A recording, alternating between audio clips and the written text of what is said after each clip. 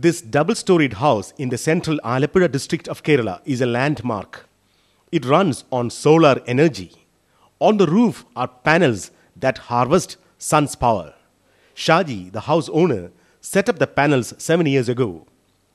The panels tap power from the sun's rays and store it in the battery. The power is then routed through the inverter before passing it to the power grid in the house.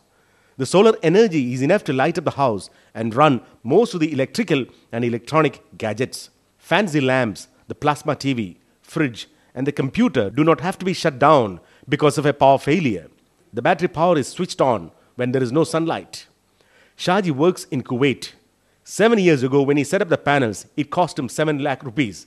And he had the means to indulge his passion for solar energy. He has a standby electricity board connection for the air conditioner. His bi-monthly power bill used to be over 3,000 rupees, but now he pays a nominal fee.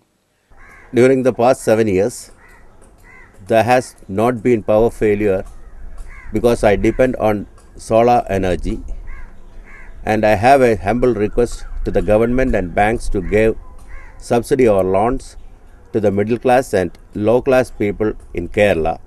They will also get the benefit from solar energy. Now Shaji plans to open an agency to market solar panels. Accessories are available at rates much lower than 7 years ago. With a little help from the government, an average household can meet part of the energy from the sun. It will be cost effective in the long run. In Thiruvananthapuram, this is John Mary with camera person Anil Warrior for Real Estate Television.